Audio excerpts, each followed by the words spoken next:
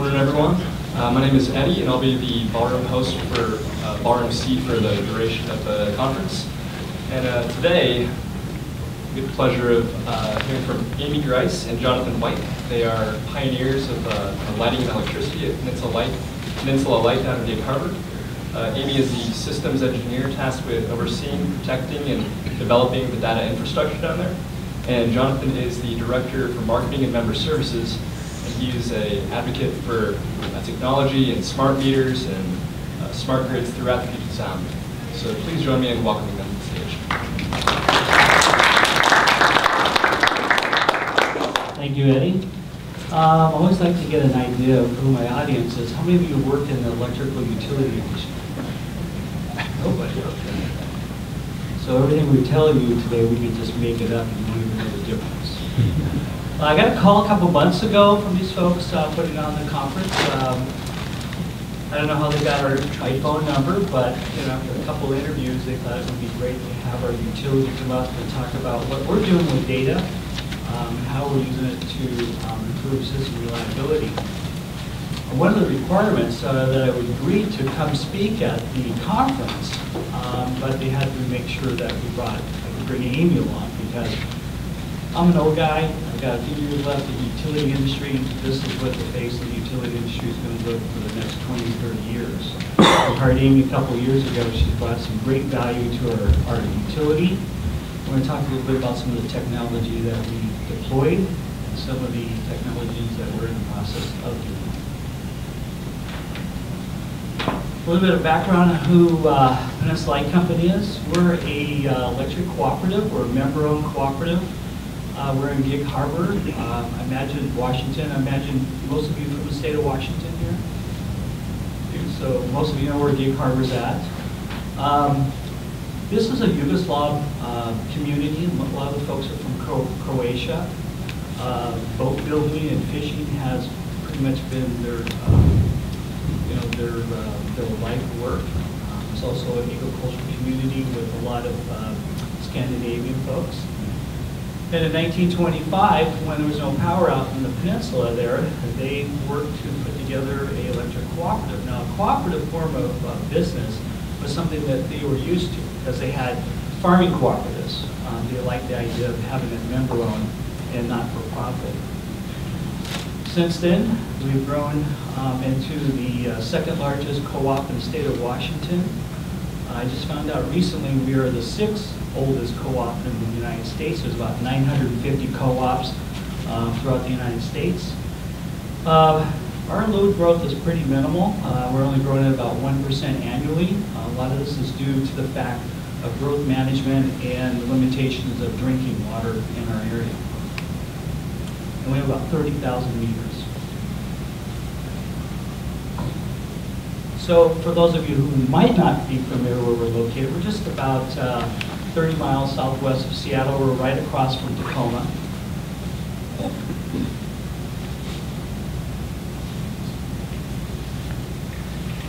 So here's the Tacoma Peninsula here, and then we have two peninsulas. We have the Gig Harbor Peninsula, and we have the Key Peninsula.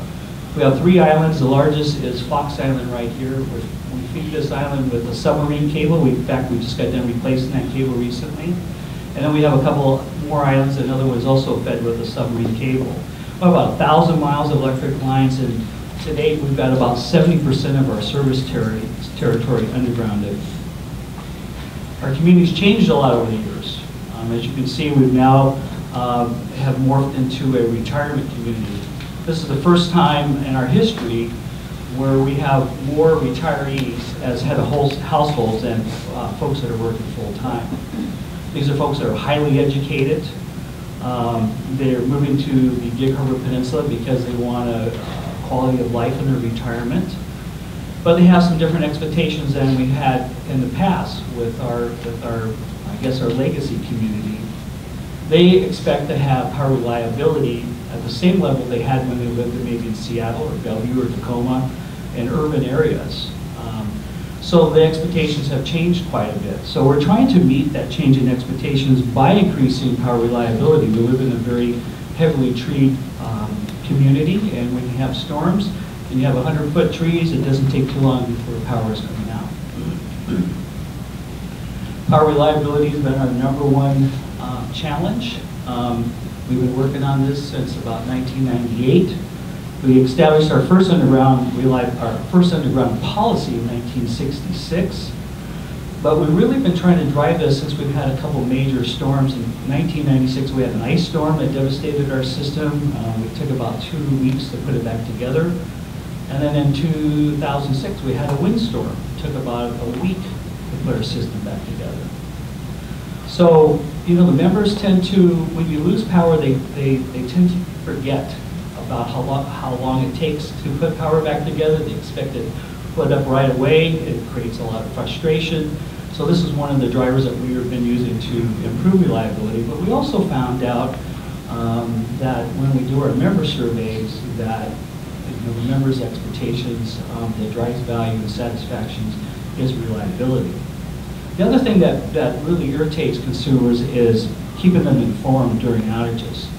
It's not so much that the power went out, but when is it, are the crews on the way? There's 3 things they want to know. Do you know my power's out? Are the crews on the way? And when's my power going to get restored? So we're trying to meet those 3 expectations by posting information using our social medias and our webpage. And that's just an ongoing challenge that we have to deal with our consumers. But we're doing a great job. They seem to be responding to the outage information that we post whenever we have any outages greater than 50. The other challenge is data. I'm going to show you a slide here in a few minutes that shows a lot of different technology platforms that we use at the utility. But we're always constantly having to scrub the data to make sure it's accurate. The main platform that we use is our customer information system. We commonly refer to as our CIS. We have to go through that system to make sure all the consumer data is updated. This is done every day. We take about 6,000 phone calls a month. Each call is an opportunity to make sure that the data that we're have in the system is updated constantly. And one of the other major challenges that we have is that we only have a single point of interconnection to the outside world. Since 1925, we've only been served by a single transmission line from Tacoma.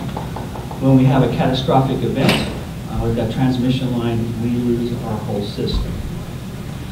The other challenge for us, especially in the co-op world, this is something electric co-op started about in 2000, was multi-speed. With co-ops, electric co-ops, and other utilities deploying new technology, we had a problem of sharing data between these different technology platforms. So we created a common data platform called multi-speed, and I'll show you a little bit about that here in a second. I mentioned that we do a member survey. We do one every 2 years. It's done by the National Electric Co-op Association Market Research. This is a valid weighted survey. One of the questions we ask, of course, is about power reliability. And so we know it's a key driver for member satisfaction and value. So if you look at this chart here, you can see that the increase in longer outages or momentary outages, like leaks, reduces the consumer's satisfaction rating. So our goal is to try to keep these to a minimum. I pointed out just a few slides ago, this is our single point of interconnection to the outside world. This is looking from Tacoma west to Gig Harbor. This transmission line used to be the longest span in the world. It no longer is, but it spans about 1.25 miles across the Narrows, and it delivers power to our peninsula. When we lose this transmission system, we lose our whole system. So what we've been working on here the last couple of years is a second point of interconnection. We're just about to have that project completed. That second point of interconnection is going to be over in Mason County near the Hood Canal. But we'll only use that second point of interconnection if we have a catastrophic event with this transmission line.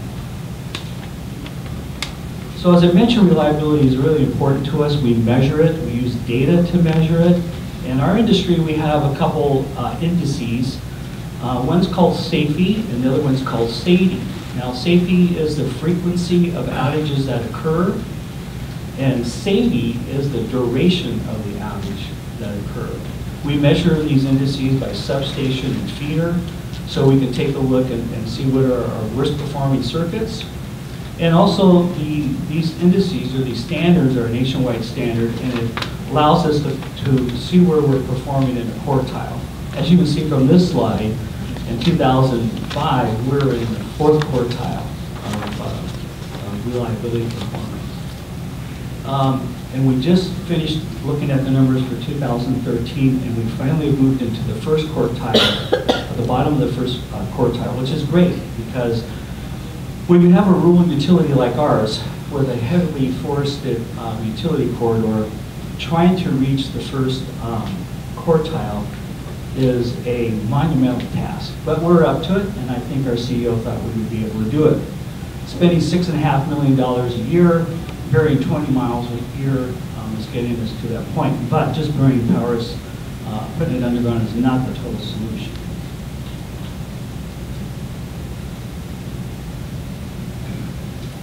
This is a very simplistic overview of the technology platforms that we have at Peninsula Light Company. The ones that are in green are the technologies that I'm responsible for. The one in the top left-hand corner is the customer information system I mentioned to you previously. This contains all the information about the consumers, their meter, from the meter to the transformer, and to the substation, their location, their phone number. When we go out and do meter audits, we keep all the auditing data in this database system. It feeds all the other platforms that you're seeing up here on the screen. The interactive voice response system we use for our automated outages. The way that works, in 2006 when we installed this new technology, you no longer had to talk to somebody to give them the information where the power was out. It would look at your phone number from the customer information system and be able to match your location, your meter, and your location of the outage, and then that is texted out or emailed out to all the supervisors on call as well. Now, if we've got the wrong information, the wrong data in the CIS system, we certainly could be dispatching the crews to a wrong location. So it's so important that we scrub this data every day and make sure we have all the, as many, I shouldn't say all the phone numbers, but we try to store 3 phone numbers per account and include cell phones. So when someone calls in on a cell phone, we know the location of the outage. We can dispatch somebody there immediately. And we try to reduce that duration of the outage by trying to respond and use this technology. The outage management system, Amy's going to talk a little bit about, but this is a prediction model. It's getting information or data fed from all these different sources, and mainly the mapping system, GIS mapping system, which is a representation of a connectivity model of our distribution system. Based on the calls that are coming in, reclosures or equipment that are open in the field through our SCADA system, the outage management system can predict what caused the outage, and we can dispatch the crews to that location rather than them driving up and down the street trying to find a needle in a haystack. But in order for this prediction model to work properly, you have to have an accurate GIS mapping system. If that data is incorrect, your prediction model will be wrong. And we found this out.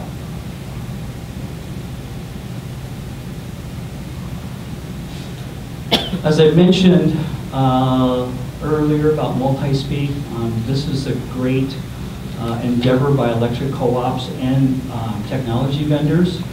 It doesn't cost anything to be a multi-speak member. It's getting companies, software companies together with utilities to make sure that data can be moved back and forth between different technology platforms. This has been a major breakthrough. It's been hard to bring some of the vendors through, but it's now becoming so popular that it actually puts value on another vendor's product. That they can say, well, our software and our data from the software can work with this other software technology that you're using. So you don't have to spend a lot of time with your IT staff trying to figure out how you're going to pull data from one platform and move it over to the other one. So this has been a very successful program, and it continues to grow, and we're a member of multi-speed. Real quickly, you know, since this is a conference about data, every day we're having to deal with data in our utility business. We decided to deploy as prepaid payment option last year. It took about 9 months to write the interface between our legacy CIS system and the prepaid system. And then we tested it internally. But now we have about 250 consumers who have signed up for prepay. We essentially have turned off the collection process. You no longer get a paper bill. You no longer have a due date. There's no late fees. There's no reconnect fees. And there's no deposits. This is a totally self-managed payment option. There's a web portal that you can go to, and you can see your usage in dollars or kilowatts by day. So you can see what your burn rate is. You can see if you need to put in $5 a day or $10. You can make as many payments as you want. It's also allowing us to mitigate our exposure to bad debt for consumers that are credit challenged. This deployment required a lot of integration. We had to integrate it with our AMR system, our automated meter reading system, so that when you go negative on your account, it will send a signal down through the power lines to your meter and shut the meter off. If your power is out, and once your power goes off, and you make a payment through any one of our payment channels, online, call the payment in, use our IVR system, every 15 minutes we import those payments back into the billing system, sends a signal back out to the meter, and turns the power back on.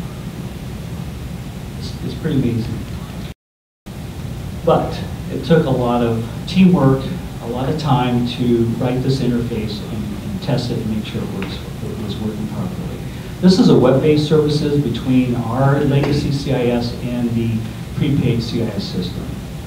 Just curious, what's the adoption rate that you Yeah, I checked nationwide, 1% annual growth rate with prepay. There are some utilities that are growing at 2% annually. I'm very happy with 1%. It's a great slow growth in case you had some technology issues you need to deal with. I never like to roll anything out too quickly, because you're going to typically find when you roll out new technologies, you're going to have some issues that you have to deal with. And we did, so we wanted to take it kind of slow, a soft rollout.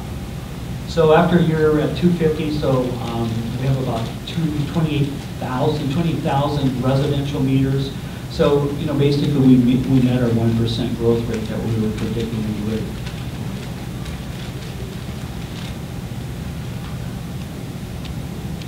Some other challenges or some current technology projects that we're also working on. I mentioned earlier about our GIS system.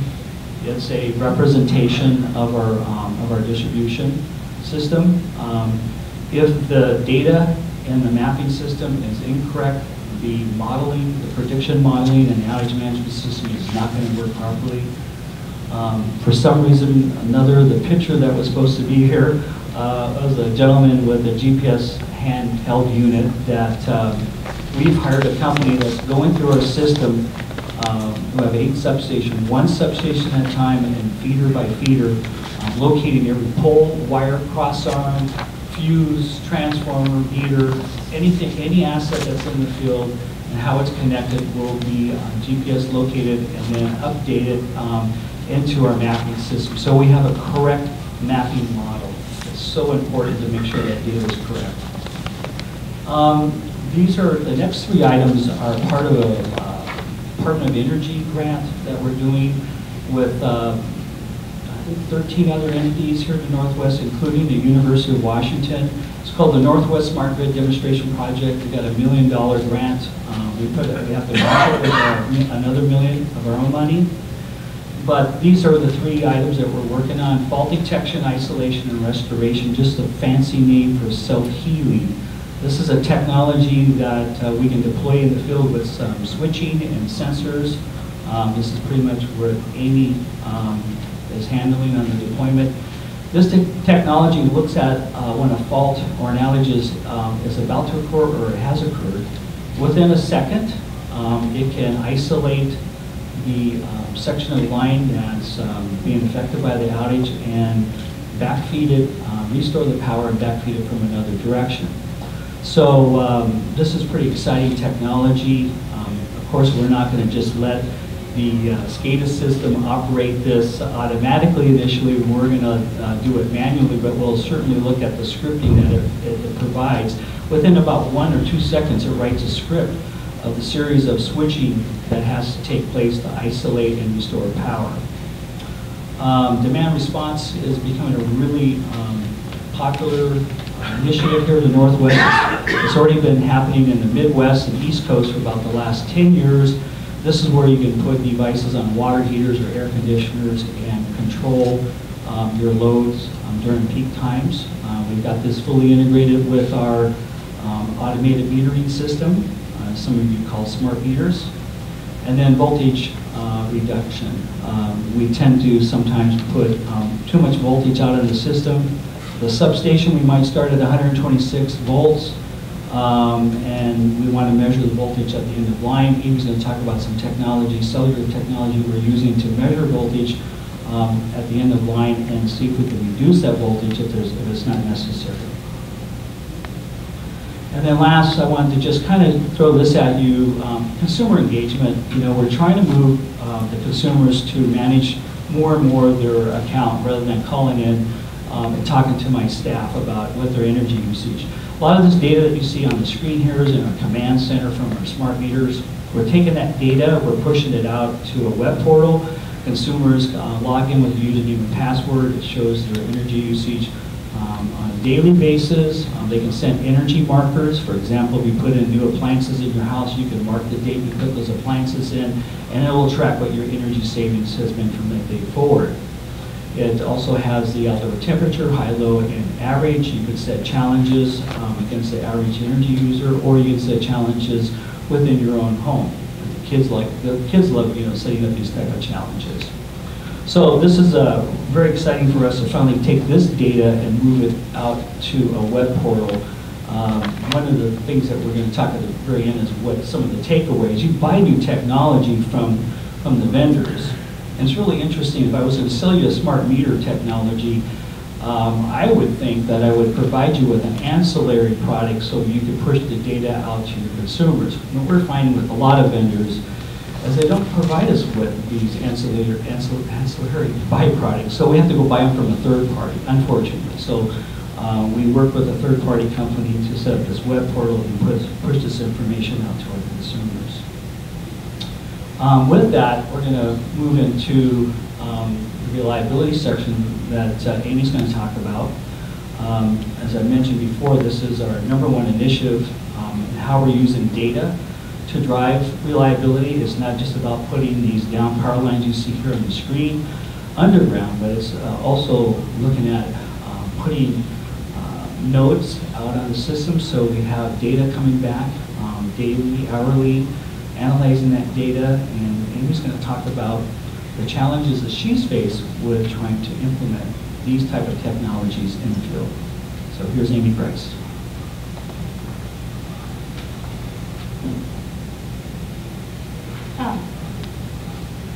If you have questions at all, please interrupt me and I'll be glad to answer what I can. And if I can't, I'll get back to you later. The two main drivers for our reliability have been underground replacement, as Jonathan's highlighted, and our smart grid advancements. For the underground cable replacements and overhead to underground conversions, we started off back in 1998. And at that time, basically, the thought was just get the lines underground. And so there wasn't a lot of thought put into necessarily where the most proactive places to go would be. They just started putting 20 miles underground. And so what happened was, for the first 10 years of that project, it was basically just what was easiest, what could be very quickly dug up and thrown underneath the ground. And so that was what we saw. In 2007, we kind of had a sea change to the utility. A new CEO came on board, new engineering manager, and they started looking a little bit more at why that reliability hadn't really improved, even though they've spent all this money putting lines under the ground. And so they started looking at the data a little bit better, started to actually analyze what was going on, and identified our top 10 worst circuits. And so those are what have been highlighted since for getting under the ground. And we've really seen a drastic improvement since they started looking at the data and using it in a way to actually improve where we needed to go with it. By 2017, we hope to have about 80% of the system undergrounded. But at that point, we're pretty much at a maximum point because we have a lot of wetlands in the area, we have a lot of highway crossings, waterways that we can't put anything else underground at that point. So that's where we're starting to look at now. And the smart grid money, when that came about 3 years ago, really helped drive where our next steps would be to continue improving the reliability without basically getting everything else underground. And so that's when I came on board at the utility. It was about 2 years ago, right after they'd been awarded the funds. But the project had already been put in place. Next 3 slides are basically a look at what the data looked like originally in '97, and basically the tools that we used then to determine where to underground our circuits. As you can tell, this is just a manually created Excel graph. And that's pretty much what they used. In 2009, we implemented an access database that we developed, and it started showing us tabular data. Still very manual process, very much human interaction, but it gave a little more insight as to what circuits really were our worst and where we wanted to improve. What we're doing right now is we took our AMR data, which is our automated meter reading system, and for us, our smart meters are power line carrier technology. We get 1 bit per 20 minutes back. So to say we have smart meters means that we bill automatically, but to use them for anything else is not really feasible. We can't automate what's coming back. It can take up to 3 days for this data to be validated by the system before we can even present it on that pretty graph that Jonathan has from my meter. So we needed a better tool. We needed, this power line carrier technology has a lot of other analytics within it, but it hides. It's all in tabular format down underneath the database. There's no great visualization tools that are built into the system. It's really up to us to look at that data and have time to figure out what it means. And so we partnered with a consultant about a year ago who had actually developed the technology with the vendor 15 years ago, and used his knowledge of the data that the system has natively to visualize it and feed it up to us. So this is still relatively a beta format per se, but it's been our first look into the automatic data that's coming back that we haven't had available before. What this graph shows along the top, the little spikes are our transmission outages. On May 12th, that was a windstorm that blew through. I believe it's August 5th, or September 5th, was a massive transmission outage where our entire service area was out for about 5 hours, 3 hours, from a logging truck that took out those lines that Jonathan showed at the first part. And then November 2nd was the windstorm that blew through just past November. Before this was all just, our memory pulling up these dates and going, oh yeah, this is what happened on that day. Now we've got a visual tool that actually shows it. These bottom couple graphs down here show our actual circuits, and as you can see on this second one, Artendale Drive, we should probably look at undergrounding or going out and doing something proactively to that area. The other graph where it's got the white out here on the left, that's actually individual addresses. And what that's showing us is per meter, how many outages that meter saw. This data only comes back in every so often. It's not something that's a real-time database type of infrastructure at all, but based off of this, I can tell that there's something going on at that house that we need to go look at. And this is on our side. This isn't something that's going on the customer side. This is something that we need to go out and proactively look at. But until this dashboard is available, we have no idea. Until somebody calls and says, hey, my lights keep blinking, what's going on? Can you come look at it? This tool is going to be able to allow us to proactively get out there and show people and fix things before they even have to call us. When I started in the industry 12 years ago, I was putting in RTUs at the substations. We had a beautiful fiber network. I never had to worry about communications. It all came back. We pulled it in 2 seconds. Beautiful system. Out of PenLight, we're all licensed radio. Some of the sites come in, some of them go out. Zero value could be a valid value, or it could be that our communications are not working. The back-end software, the actual database with all the values sitting there, has no idea. And so we really had to rely on people looking at it and going, oh yeah, well that day the column was out. We had a massive windstorm. Half of our substations didn't have any communications to it, so that's why all the data's zero. We're putting in some more intelligent devices now with 4G modems that allow me to actually see when this communication's out. We can play the data and therefore get more accurate information. This was the traditional SCADA view, very tabular. Somebody has to be looking at it, it's not automated. What we're looking at now is a map-based, this is a direct import from our Esri database. It will be live, well it is live now, it's a real-time power flow, power system analysis tool. This drives our outage management system. This will eventually drive the automatic restoration and isolation of faults and our volt bar control system. What you're looking at on that screen there is our entire electrical system. That is every single line down to transformers that we have on our system. The major black areas, or kind of holes out there, are just dead land. It's either Forest Service or a prison or something else that doesn't have an actual line running through it.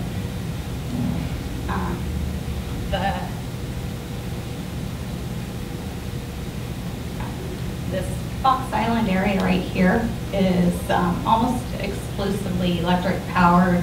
There's no gas infrastructure out to the island at all, and so this is basically where we're trying out the smart grid technology and the money that was given to us.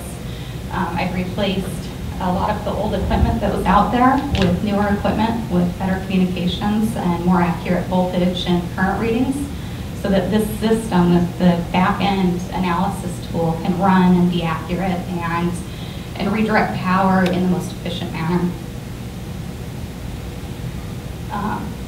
A lot of the equipment that we're putting out right now has been in place for 30 to 50 years. It's high maintenance. We go out once a year and look at every single device, and I believe every 3 years we physically pull it down and test it, re-oil it, and then hang it back up. The new technology that we're putting out is almost exclusively built by Schweitzer Engineering Laboratories over in Pullman, the industry leader for us.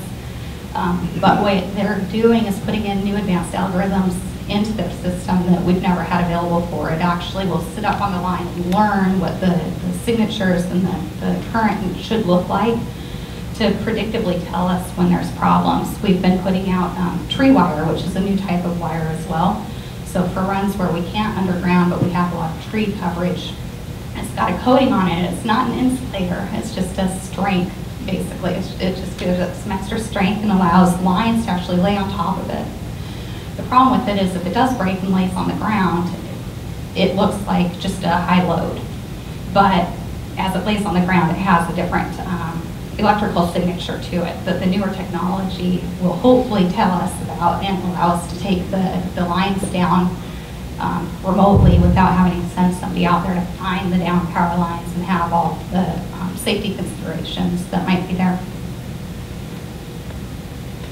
And then my newest technology initiative has been fault indicators and cellular modems and transformer monitors. I deployed the first fault indicators from one of our vendors when they were 2G, AT&T only. Verizon eventually came out with them and allowed them to use their system to communicate back. Those devices right here cannot be replaced. A throwaway device, but they were so cheap compared to anything else that I could find to do this remote capability that we were okay with a 7-year lifespan. Now, most technology you think about, you don't say, oh, 7 years. Well, that's a pretty good lifespan. Traditionally, for utility, we're looking at 30 to 40-year lifespans. When you do business plans for this massive capital investment, you're not looking at 7 to 10 years life. So that's been a big challenge for most of the utility industry in general to come to terms with, that as you want to deploy new technology, you have to be okay with that shorter lifespan than what you've traditionally been used to. One of the problems I'm having right now is that I based off of the 2G experience and knowing that 2G on AT&T is going away in the relatively near future, I don't want to see our utility invest in 3G and have it go away relatively soon as well. I still want to, even though we know that we probably won't get more than about 7 to 10 years out of these equipment. I want to position it so that we hopefully get as much as we possibly can. And so I've been talking with a lot of our vendors, as I go out to the various conferences and try to find the new technology. I want 4G modems, and that has been an incredibly difficult find for us. I had no idea when I started on that kind of trajectory that it was going to be difficult to find what I needed, the accuracy levels, to have a 4G modem, and I never would have thought that that would have been difficult, but it's been hard. And so what I had been using, I have to basically go shopping for again. And every time I do that, because the infrastructure that we have built out on the back end is so, well, it's 1995 technology. So it's very picky about the way that it communicates. We have to test every single device until I know for sure that it's going to work for us. So out of our 80-person company, we have me and one comm tech that deploys all of this. And so the testing takes a lot of our time. So once we do land on something, that's basically where we're going to be for a number of years. The transformer monitors down here in the corner, the little green box, and the cellular modem that I decided to go with are both a 4G unit, but they're both the same underneath. So that means when we start configuring the cellular side of it, it's going to be the same regardless of if I'm bringing back a recloser information or transformer monitoring information. The transformer monitors, what Jonathan didn't really highlight much, was with our metering technology and the fact that we purchased it for billing. We can't do a lot of the extra that we would like to do with the automatic outage detection. We can't feed other than the setup that Jonathan has with the on the back side, the billing information. We can't open that up for you to just connect to your meter at your house. It's just not feasible. And once, if the Zigbee or anything like that for home automation comes out, we'll have to actually go replace each and every meter. And for us, we can't do that. So I'm hoping with these transformer monitors, they're a modular device where we'll be able to plug in some extra cards as they're developed that might be able to open up that realm that we wouldn't otherwise be able to offer for many, many years. Are there any questions so far? So as I highlighted, the transition between the traditional and the new, it's a hard process to get everybody to come to terms with. We have to change both our board's perspective and our CEOs and our operational crews as well. But at the end of the day, what we're doing is providing better data. And what we do with the better data, what this slide shows is an analysis of different methods for calculating the SAIDI statistics, the duration of our outage. What this shows is how the human interaction with the data can manipulate the statistics. And what we're trying to do is take that element out by providing it better data so that our systems can calculate these statistics instead of having the human interaction with it. And then on the back side of that is being able to feed out information to our members. Right now it is a very manual process. Our Facebook page, our Twitter page, our website, all of that is updated manually, and eventually we'll get to where we can have that automated. But all of the data that I bring back in from the field and then push back out has to be maintained, and it has to be clean, and it has to be 100%.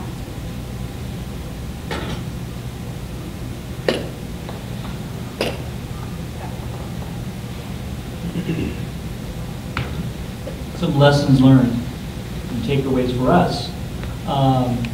As I mentioned earlier, you have all these various different types of technology platforms that interface with your engineering department, your operations, and your front-end office, and trying to get these to move data cleanly between these different platforms. So that's always going to be a challenge. It's getting easier with the multi-speed platform. The other thing too is I mentioned about our AMR system, our automated meter reading system. We bought it because we wanted an accurate and reliable meter reading system, and it's delivered that. But if we want to leverage anything else out of that, it's been difficult, if not impossible. But we are making some headway. It's interesting that vendors that sell you technology don't provide you with some ancillary byproducts that you could leverage your investment. Unfortunately, you have to go to third-party vendors to sometimes get that. And the other issue is, in today's world for utilities, energy analytics is a very, very popular subject, and it's being driven by a lot of third-party vendors that are out there trying to provide utilities with the analytic tools that we can take the data from all these different platforms and see how well we're performing on a business, with our business model. So, with that, any questions? So that's the thing that I'm trying to wrap my head around, is sort of like that high-level business model, right? First of all, it was a learning experience for me to understand all of the information that goes into making sure the lights stay on in my house, which I live on the East Coast. But and the communication that you use to bring the data back in to keep the reliability, right? Keep the reliability up, right? The duration of outage down, or I guess your FI and your DI. But as a co-op, talk to me about sort of those high-level sort of business metrics. A lot of expenditure has gone into driving that reliability up, which is going to drive customer satisfaction up. But could you talk to me a little bit about what your financial model is as a co-op? Well, yeah, so we have two parts to our budget, like everybody else. We have a capital budget and we have an operating budget. We're a $50 million business. 25 million of that money goes right to Bonneville Power Administration. That's who we buy our power from. So that leaves us with $25 million to operate our business on and to improve system reliability. So what we try to do, we have like a 20-year business plan, and we're looking at how much money do we have to continue to put into the system. We have a banker, it's called the Co-op Finance Corporation, and we have to look at our investment in our distribution system just like you look at your investment in your house. Do you have a new roof? Do you have a new foundation, new electrical system? If you're not maintaining your asset on your house, you're going to get some concerns from next time you try to get a mortgage loan, and they'll say, hey, you need to do these upgrades, or your insurance company knocks on the door and says, hey, you need a new roof on your house. And it's the same thing in the electrical industry. Our financial banker, the Co-op Finance Corporation, has a mechanism for measuring what they expect our financial investment is into our distribution system, keeping it modernized. If we didn't modernize our system and invest in new equipment, new technology, and we let it go for 15 years, and then we got ourselves in a situation, we came back to our banker and said, we need to borrow about $100 million to put this thing back. So that's what we're always working with our insurance company, our banker, finance corporation, to make sure that we are investing into our system and we're meeting those, I guess, their criteria. But it sounds like you're doing more than investing. You're trying to bring like a different sort of modern spin. You're trying to advance the technologies associated there. And it's interesting to you talk about it just because I don't think the power companies are having much competition. So what really brought the will to change the model? I mean, you could have gone back and just replaced the wires like people did for 100 years. Yeah, that's a good question. You know, there are a lot of different types of utilities. There are investor-owned utilities that have stockholders that expect a return on their investments. And there's public utilities in Washington State. 80% of the utilities in the state of Washington are public utilities. We have a strong history, a legacy of providing public power to the residents of Washington State. And a cooperative is one form of public power. There's the public utility districts, there's municipal utilities like Peninsula City Light, Snohomish County PUD is an example of public utility. We're a not-for-profit, and what drives us is making sure that we're delivering great value for the rates and the service that we deliver to our consumers. that drives our business model, is making sure that our consumers are happy with the value that they're paying for their rates and they're getting the most value out of that. It seems kind of unusual in today's world that utilities think that way, but that's what's great about public power. And it's great that we're in the state of Washington, that we have this long history of public power serving the community. How new is analytics to the utilities industry? What has that meant to your budget? Are you finding room for it? And have you had any pushback against that, if it has meant a lot to increasing the budget for that system? Yeah, that's a good question. There's always pushback. You have various departments. You have your IT folks who are always pushing us back. And what we're trying to determine what our needs are so we can do our job the best that we can. Now, where we're realizing the savings is that we're not paying overtime like we used to have the crews go out and maintain the system. In 1996, it took 2 weeks to get our system back up. And in 2006, when we had the windstorm, it took us 1 week. And in January of 2012, we had a snow and ice storm. And we got our system back up in 72 hours. And the first time in our history, we sent our crews to Tacoma Power to help them out. So where we're realizing the savings is on the back end. And our growth, as you saw, was only 1%. We used to be double digit. Those days are gone, and they're never coming back because we have a limitation of water resources, and growth management is also preventing uncontrolled growth in our area. So what's keeping our employees occupied is undergrounding and deploying new technologies. We have to have smarter linemen these days. We have a whole shop of gentlemen called the Wire Shop. Amy's out designing the stuff in the back, front office and the back end in the field. These guys are installing the technology, and she's working directly with these guys to make sure that communications with the cellular radio is working properly. So to answer your question, that we're realizing savings through reliability, and we're taking that savings and reinvesting it back into the system. Could you speak a little to, so it sounds like one way that you can increase some of your resources is through grant applications.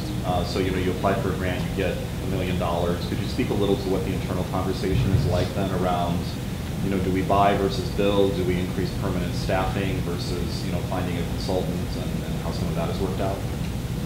Well, the Smart Grid Demonstration Grant project has been great. It's been a good learning experience, but to tell you the truth, it's really a pain in the butt. The government requires a lot of regulations. It's supposed to be dollar for dollar. It's not dollar for dollar. We're probably spending $2 or $3 to what the government's putting in. They have a lot of requirements on how, well, of course, cybersecurity is important for us. But there's just a lot of regulations that have to be met. Today, for example, I came up here to talk to this conference. I had to call the folks at Patel Institute and make sure that I was not going to infringe on the requirements for talking about the demonstration project in public, because they have certain requirements. I wouldn't say it's been a hindrance to be involved in grant projects, but I don't think we'll do it again. Okay, so overall you'll stick to reallocating internally. Exactly. And I think that we find that sometimes we're so far ahead of the curve from the other utilities that we're sitting there waiting for them to catch up. So, electric co-ops in the nation, about 40% deployed with smart meter technology. The rest of utilities are probably lagging behind at 10 or 15%. So they're having to use other type of technologies to communicate back to the meter. With demand response, even though we have a very narrow bandwidth smart meter, we can still send a signal out to a load controller and shut it off within 15 minutes. We can't get data back, but we can certainly communicate back and forth to the meter or any devices that are out there. It's the data that's kind of the roadblock. Do you have a sense of how many customers have used their data visualization of their own personal use, and what's the impact of that on household use? Yeah, it's a great question. Just ran the numbers on that the other day. We have about 900 folks that have started using the My Meter product that we launched last September.